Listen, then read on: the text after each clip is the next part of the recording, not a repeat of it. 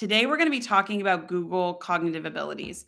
And this is probably one of the most requested questions that we get in the comments on YouTube videos that we have on the Pocketboard channel.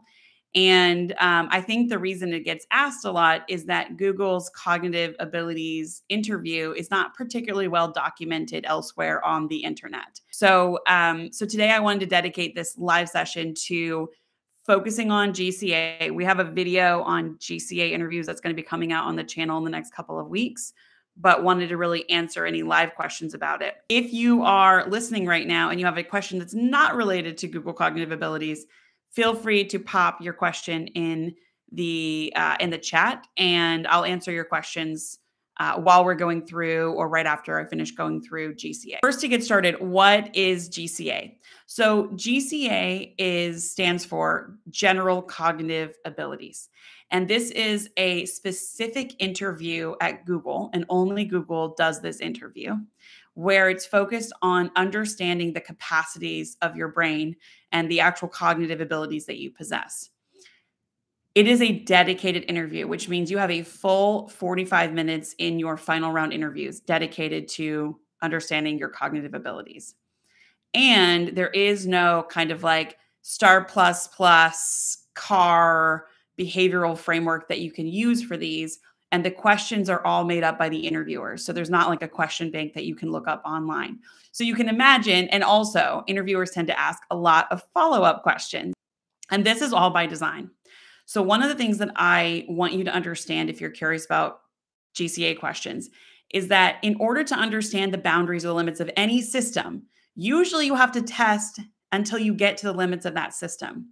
So the GCA interview is designed to do exactly that. In order to understand your cognitive abilities, we need to get to the very end of your cognitive abilities, which means lots of follow-up questions, really bizarre question prompts that really get you thinking.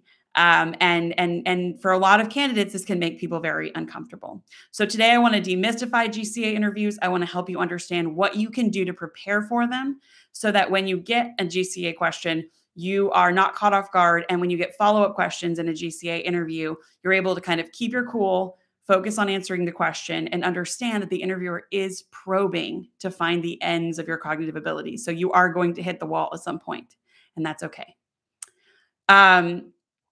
Before we dive into how to go about answering GCA questions, I want to explain why Google asks GCA questions. So most candidates are used to interviewing companies where the company is trying to assess whether you have the skills and abilities to do the job that they're interviewing you for. And so they're asking questions like, have you ever managed vendors before? What is your experience dealing with suppliers? How do you manage projects? Or what coding languages are you comfortable with? But really job-specific skills. And they're trying to understand how much you know already about that job and those job-specific skills.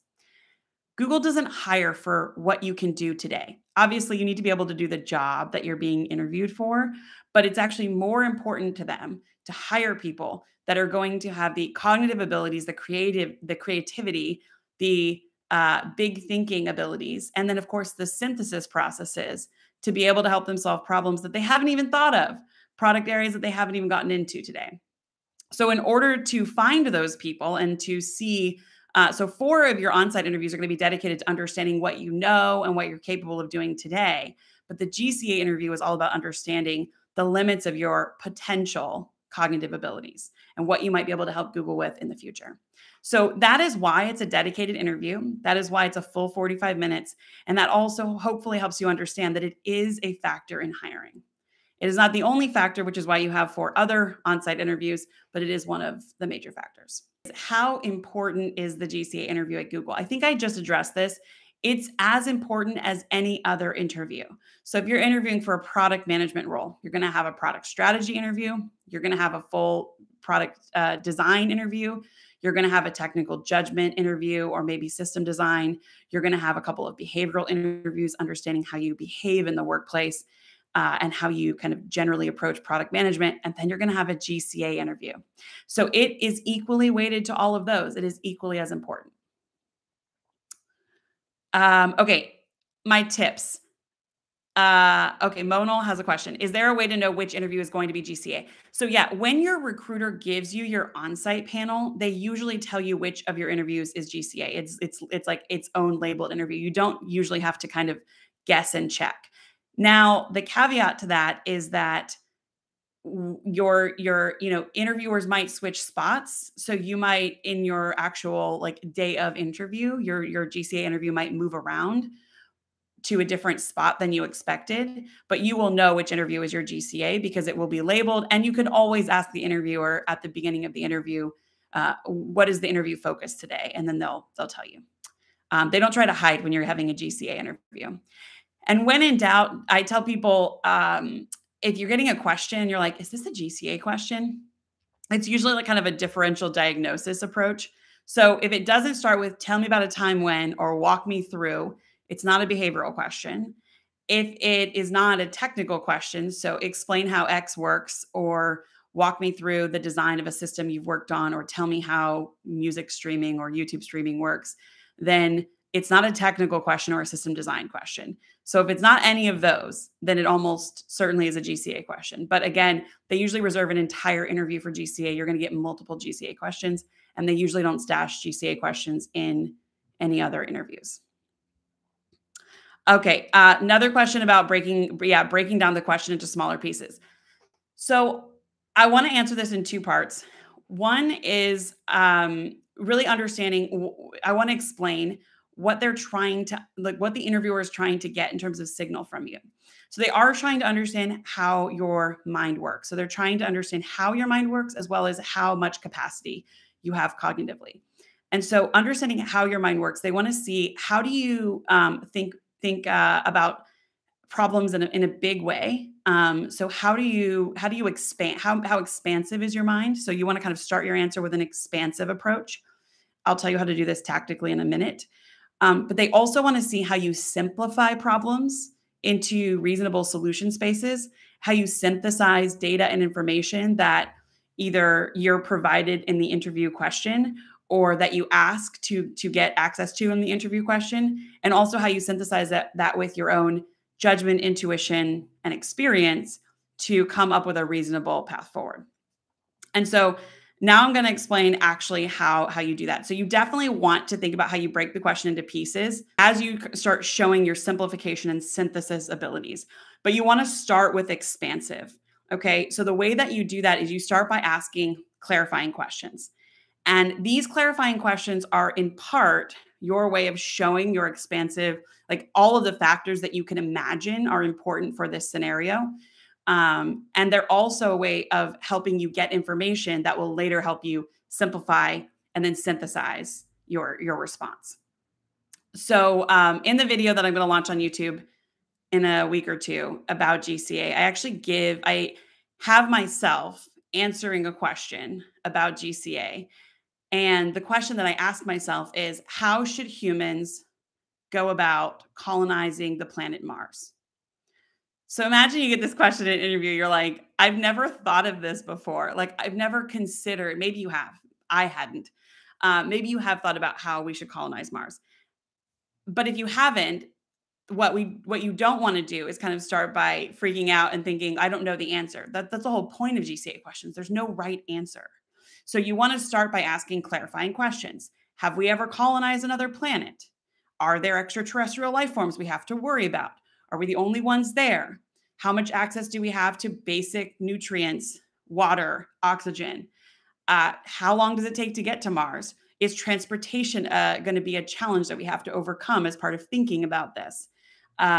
Do we have any experimental evidence that life can be sustained on Mars? Is this a permanent colony? How many people do we want in this colony? Is it the entire population of Earth? Is it a subset of the population? What are our long-term goals for thinking about colonizing Mars? And by asking these questions, you're showing your brain, right? You're showing your cognitive process. You're expanding the horizon, your own cognitive horizons, and saying, how big of a question is this? How big can I get here? And you've shown the expansiveness of your mind. And now it's time to switch into simplifying the problem and then synthesizing the answers that you get to those questions from your interviewer, synthesizing into a reasonable path forward. So it is a little bit about breaking it into smaller pieces, but it's mostly about starting big and then narrowing as you go. A few tips that I have around how to approach these problems. First, change your mindset. So the first thing you need to do is put yourself. You've just come out of another interview where you did a system design question where you felt like there was a right answer and you were being assessed on whether you were coming up with the right answer. For the GCA interview, I want you to switch your mindset from this person is assessing me to this person is my peer and we are going to solve this problem together. So I'm going to ask a lot of questions. I'm going to check in. I'm going to say, hey, did I miss anything? Are there any other questions I should be asking? Are there any other factors I should be considering? Is there anything you want me to zoom in on? Is there anything you really want me to focus on? Here are the 4 things that I could imagine would be important for us to focus on. Which of these do you think I should focus on most? So you're really engaging them in the process as if they're a peer and y'all are figuring this problem out together. The second tip that I have is around engaging the interviewer. It's kind of related to changing your mindset, but first you have to flip the bit on your mindset to say, okay, this person's a peer. We're solving this problem together. Now that I've got the mindset that we're in this together, now I want to figure out how to actually engage them to get more information that I'll use in my simplification and synthesis process, and also engage them to make sure that if I'm missing something big, they have the opportunity to give me that, point me in a certain direction so they can get the signal that they need on the question, and also so that it's engaging for both of us. And then, as I already kind of alluded to, the key to these questions is really starting by thinking big, showing the expansiveness of your mind, and then moving toward simplification, which involves using the answers to those questions as well as asserting your own assumptions. I assert that by the time we're creating a colony on Mars, that transportation will be at least 10 times faster. So rather than taking years to transport goods and people from Earth to Mars, it's going to take on the order of months. I assert that we have an unlimited budget for this project. I assert that, or I'm going to make these assumptions. You don't have to say assert. That's a little bit nerdy, but you can do, whatever. But the point is that you're making assumptions and you're stating them for the interviewer. And then you can say, hey, is there any of those assumptions that you disagree with, or any additional assumptions that I should be making? That's the simplification process. So now you're making the problem more approachable. You've got unlimited budget. You can get things to and from Mars in a reasonable amount of time. The basic factors that sustain life are either creatable or already in existence. And then, there are no extraterrestrial life beings that are attacking you in the process, which would, of course, change the plan dramatically. So you've really simplified the problem to a smaller subset of considerations. And now you're going to go into the synthesis process where you're going to say, based on my assumptions and the assertions that I've made, based on the information that we've talked about, here are some of the main considerations that we need to think about as we think about colonizing the planet Mars. We need to think about life-sustaining resources. We need to think about transportation. We need to think about growing the population. And we need to think about basic infrastructure for enabling that growth and then sustaining that growth. I can dive into any of these 4 items. Which of these 4 do you think is most critical? I personally think that figuring out how to sustain life for our initial colonists is the most important thing to focus on. And then the interviewer can say, yes, let's focus on sustaining life. And you've really narrowed the problem down. So start talking to me about what you would do in terms of coming up with this plan to ensure that you can sustain the life of the initial colonists. On the video that I'll release on YouTube in a week or 2, it'll really go through this question in detail. I just really like explaining GCA questions is really hard without having an actual example to go through. So that's why I'm bringing this like Mars example into it. But hopefully that was a helpful way of kind of thinking about how to actually use these tips around changing your mindset, engaging the interviewer, and then showing your brain by expanding and then narrowing. Hopefully that was a helpful kind of mini example. If you have any follow-up questions, please type them in. I'm happy to answer them. Or if you have any other questions, my plan is to be live for as long as I can be helpful to y'all. Any questions you have about interviews, whether they're at Google or at other companies, any questions you have about cognitive abilities questions, happy to answer them. I'm here for you. Other questions that people ask me about GCA logistics include kind of how long is the interview? It's 45 minutes. How many GCA questions can I expect? Depending on how much expanding and how much, back and forth you have with the interviewer, it can be as few as 2 questions in a 45-minute interview. It can be as many as 4 questions. And in general, in a 45-minute interview, unless it's system design at Google, you're going to get somewhere between 3 and 5 questions. And if you're getting fewer than that, you're probably not answering the questions concisely enough.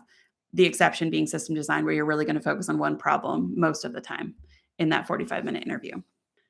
And then anyone can ask GCA questions. So the interviewer isn't necessarily like technical or non-technical. They're not necessarily senior or junior. It just really anyone can ask GCA questions. And some people like me really enjoy asking and receiving GCA questions. So you might find that like certain, that there's no kind of archetype for who's asking these questions, unlike a system design interview where you're almost certainly going to be meeting with a technical team member.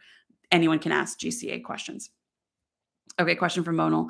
How much does general knowledge help in this? What if I have no idea about the topic? For example, I don't know anything about Mars and feel stupid kind of not knowing something like gravity. So actually, this is a great question because in my video that I made about this, as well as right now, as I was kind of mini walking through that Mars GCA question, I did not address gravity. So that is where the engagement with the interviewer really comes in. When I asserted assumptions about budget, about life-sustaining resources, I didn't mention gravity. And so if the interviewer is particularly interested in how I'm going to ensure that people don't just fly off into the ethers, they might say, one assumption I don't hear you talking about is managing gravity. Can you include that in your answer? How you're gonna deal with that? Because it's a really great question, Monal, and one that I did not address. And so then, of course, it is a responsive interview. So they want you to react to the feedback that they're giving you. And so it would then be on me to come back and say, okay, if we're thinking about gravity, we need to think about, soil conditions, our ability to basically pin things to the ground, as well as our ability to create a gravity-like environment for humans to be able to stay footed on the ground while they're in the colony, walking around, whether that's in their homes and buildings or, walking around outside. We need to figure out how we're going to create a gravity-like environment or some sort of tethering system that ensures that people can stay where they need to be. Also, I actually don't know if Mars gravity is higher or lower than the Earth, so I'm assuming that it's lower. I may be wrong, actually. It might be higher. So if they have higher gravity, we might have to deal with other things like organ system compression and other factors that would affect human viability on Mars if gravity was higher. So great question. I think that the TLDR on this is you don't have to know anything. And in fact, they probably want to ask you something that you don't know anything about because they want to see how you react and your ability to reason through a problem you've probably never pondered before. And so if they give you a factor that you haven't thought about, you just roll with it. Follow-up questions are notorious on GCA questions because, again, as I said at the beginning, interviewers are looking for the boundaries of the problem. The boundaries of the problem in this case happen to be the boundaries of your cognitive abilities. So it can be really uncomfortable because they might continue asking questions. They might ask why. They might ask how, and kind of get you to continue narrowing until you're to a point where you're like, I actually don't know how to deal with organ compression in humans that is caused by a gravity scenario that is outside of kind of the bounds of my current knowledge or ability to kind of think big and expansively. So there is a time in the follow-up questions where you are going to feel backed into the corner of your brain and you are going to feel like I have nothing left to give. My advice to you is to not say that. No, don't give up.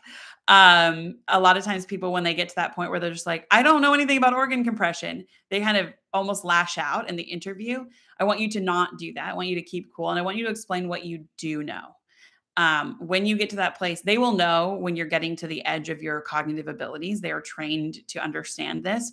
And they basically have to make a call on whether they ask another question or whether they've gotten the signal that they need and move on. So if they're still asking you questions, they're still trying to get signal, which means you need to continue giving signal, which means showing what you are able to do with your cognitive abilities. So if you, like in this organ compression example, I don't know anything about organ compression, But I will state what I do know. I do know that in various parts of the body, there is more volume of space available than organs taking up that space. So, for example, in the body cavity, there's a lot more space, whereas in the brain and skull, there's a lot less space. And so, organ compression becomes a lot more critical, I think, in spaces that are smaller, especially if organ compression and decompression is a problem. For example, if someone's walking around in a high gravity situation and then they walk into a lower gravity situation. If that is a situation we're dealing with, we really need to think about how expansion of organs will become a limiting factor for humans, as well as if organs are being compressed, if that affects essential organ functionality. And if it is affecting organ functionality, we may actually have to make some changes. Maybe it's proactive interventions, surgeries, and other kind of interventions that help either restrict the impact of tissue growth or contraction in these high gravity or low gravity situations. What I would really want us to focus on is thinking about how frequently is the person going to be cycling from low to high gravity conditions. How much do we believe the humans will evolve, and on what time span to be able to handle the gravity conditions on Mars? And for our initial colonists, is there any proactive or even reactive intervention medically that we can do to ensure that they're able to sustain life and they're able to live well in these cycling gravity conditions?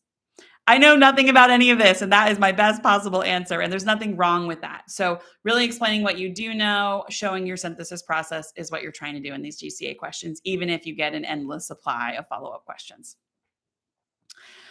All right. I don't see any more questions. Thanks for joining, especially thanks to Monal for asking lots of questions, and KKid1108. Thanks for your question as well. I'm going to wrap this up now. Really nice to see everyone. I hope you all have a great Wednesday. And if you have any follow-up questions, feel free to post them. It gives us ideas for videos. It gives us topics for next time. And we also will think about moving this time to, if we have folks that want us to do it at a different time. All right. I'm going to end the stream now. Thanks everyone for joining. Have a good day.